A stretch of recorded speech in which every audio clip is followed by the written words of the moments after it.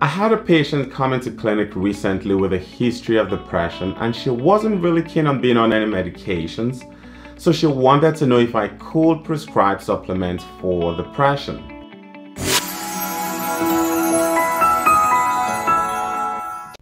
Hello everyone, this is Dr. Air, quadruple board certified psychiatrist, addiction specialist, and lifestyle medicine physician. I do take supplements, and I will tell you the 4 supplements that I take. Before we delve into supplements though, let us briefly talk about the difference between multivitamins and supplements. Multivitamins simply contain one or more vitamins such as folate, biotin, vitamin A, or the B vitamins. On the other hand, supplements are products taken by mouth that contain a dietary ingredient intended to supplement the diet. This may include vitamins, minerals, herbs or botanicals, and amino acids. Supplements may also have other ingredients such as enzymes, metabolites, extracts, concentrates, and other additives. Multivitamins and supplements are a good, cheap insurance policy against micronutrient deficiencies. They are necessary, however, if you are eating a healthy, balanced diet. A caveat to this, however, is prenatal vitamins, which should be taken by women planning to conceive or those who could conceive but are not using contraception. The question though is how many people actually eat as much colored fruits and vegetables as they should to get their daily requirements. I guess that's where the problem lies. Because most people do not consume their daily requirements of substances that can keep them healthy, it is okay to enhance your intake with supplements. In fact, under the guidance of a good physician, supplements can deliver profound health benefits. Practitioner-grade non-GMO supplements are best as they have a higher quality and are not genetically modified. When it comes to treating depression, I understand that some people can be wary of taking medications to treat their symptoms. Understandably so, because you might be worried about the cost, potential side effects, or even the possible endless commitment to take an antidepressant. As a result of this, some people look at the option of treating their depression with over-the-counter supplements. I've looked at a few studies and also seen several patients who have been on supplements. In addition to seeing some studies, I have also seen some depressed patients who say they have benefited from taking supplements like fish oil, methylfolate, N-acetylcysteine, S-adenosyl methionine, also known as SAMe, St. John's wort, and even vitamin D. Some studies have shown that supplements may improve the symptoms of depression. For example, a review of 5 randomized controlled trials published in 2016 in the Journal of Clinical Psychiatry suggested that N-acetylcysteine was well tolerated and eased depression symptoms. Also, another review of 40 studies published in the American Journal of Psychiatry found evidence to support the use of SAMe, methylfolate, omega-3, and vitamin D to reduce depression symptoms. Even though there are a few studies out there, the research is still very limited and the existing studies have produced mixed results.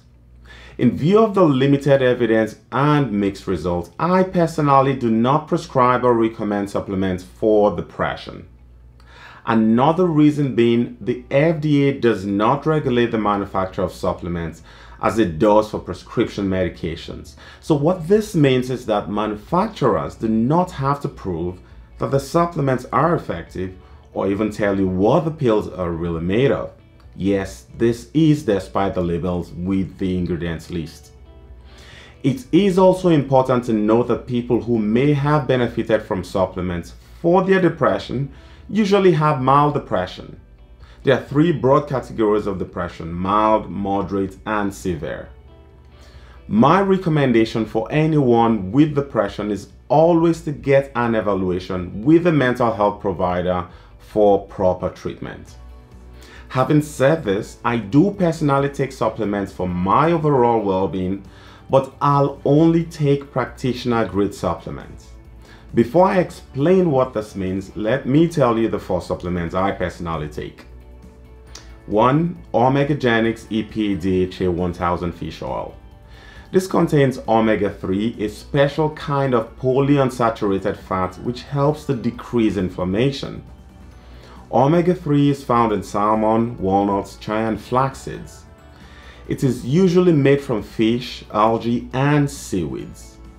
You want to make sure you get your omega-3 from a good source, as poor supplements can contain high levels of mercury.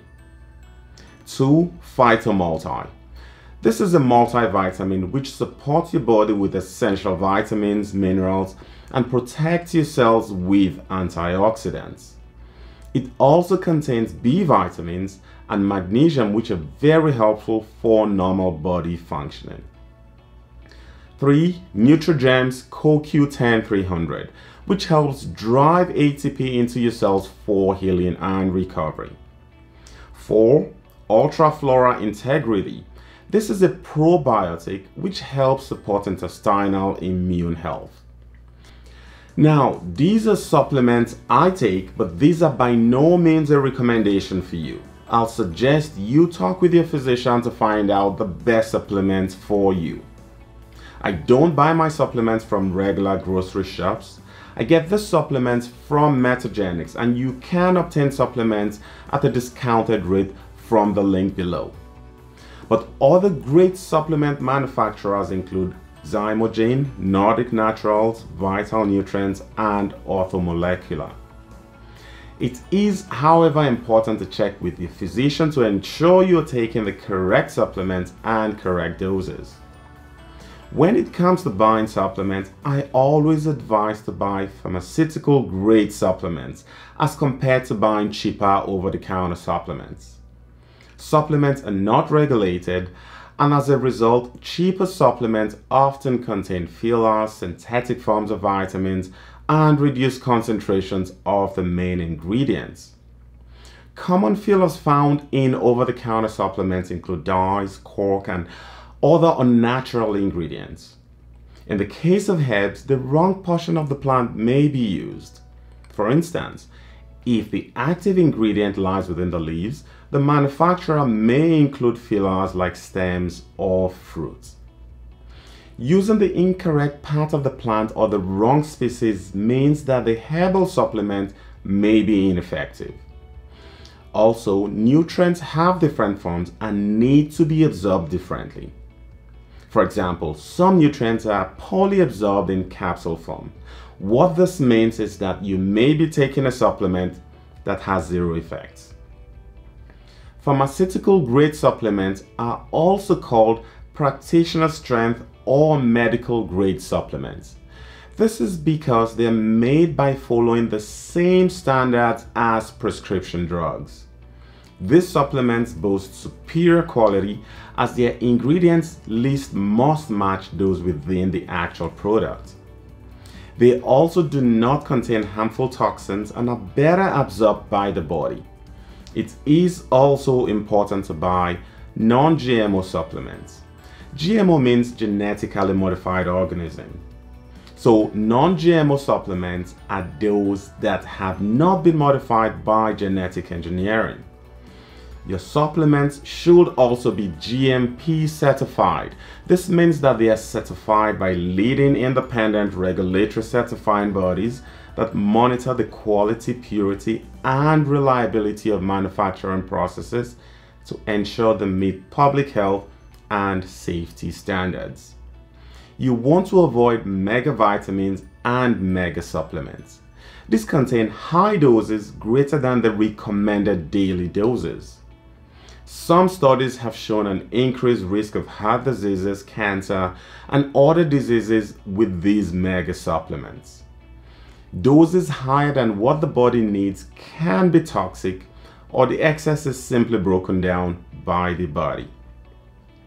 Studies show that vitamin supplementation supports only doses in the normal range. Going back to depression, I think it is also really important to remember that treating depression requires more than just pills to control your symptoms. You may also require counseling to help with your symptoms. you should also consider other lifestyle changes. Regular exercise helps with blood flow to your brain and endorphins, which can help with mild depression.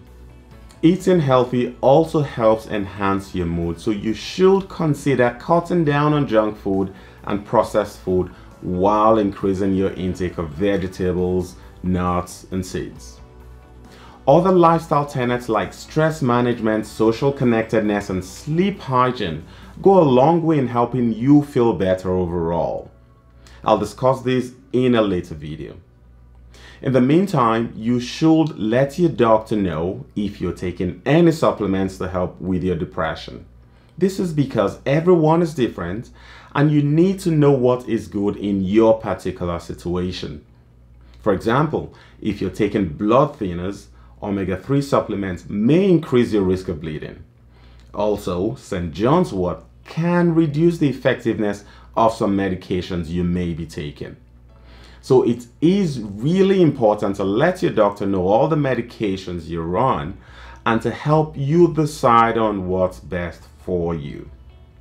Please note that this information is not intended to be a substitute for professional medical advice, diagnosis, or treatment.